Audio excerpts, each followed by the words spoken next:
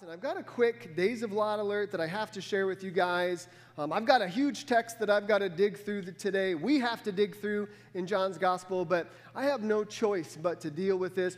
For those of you not familiar with these Days of Lot alerts, listen, you can go to our app or our website. There's a bunch of them on there. I like to take some time from time to time to talk about the world that we live in, things that are going on, relate that to, the Word of God, and it helps us understand the era that we're in. So, with that in mind, do you guys know what the term heretic means? Anybody? Heretic. Okay, check it out. A heretic is a person who believes in or practices religious heresy. So, it's worth asking, what is heresy? Well, heresy is a belief contrary to sound biblical truth or doctrine. And so a heretic is somebody who practices, a belief that is contrary to sound biblical truth or doctrine. So, with that, I want to reiterate a point that I've made early and often over the years. Please forgive me if this offends you, but the Pope is a heretic, okay? And it's time that people are just willing to say the quiet part out loud. For years, the Catholic Church, basically from its inception, the Catholic Church has been wayward, has gone the way of Balaam, has, filled their coffers with filthy lucre, and that's a big part of why they exist, even how they exist. But over the years, there have been all kinds of, heresies that have come out of the Catholic Church. Well, just this past week, and I'm going to share an article with you that is not from some, watchdog organization trying to attack the Catholic Church. This is the Catholic World News, okay? This is their own news source. All right, this was September 13th. The Pope, right, the head of the largest religious group, I'm going to go ahead and call it a cult, because what other organization could put somebody in a white robe with a pointy hat out in front and not be called a cult, right? If I came up here with a long robe on and a white, I would invite you to leave rapidly because things are going in a poor direction, all right? Listen to what he said.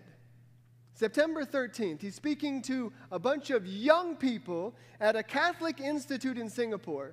And he said, all religions are a path to reach God. All religions are a path to reach God. Notice what he went on to say. They're like different languages. These religions, they're like different languages in order to arrive at the same God. But God is a God for everyone.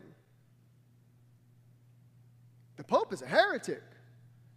He's literally saying things that are contrary to Scripture, contrary specifically to even something that Jesus Christ himself very clearly worded for us to understand. In John chapter 14, verse 6, Jesus says, he's speaking to Thomas, but all the disciples are there. Jesus said to him, I am the way, the truth, and the life, and no man comes to the Father but by me. Listen, there's not like 100 different ways you can unpack that. There's not a lot of different ways that you can, explain what he was saying, try to make it mean something else. He said, I'm the way, the only way. I'm the truth, the only truth. I am the life, the only life. And no man will come to the Father, our Father, but by me. He said, I'm the only path to God. And yet the Pope said, you can basically choose your own.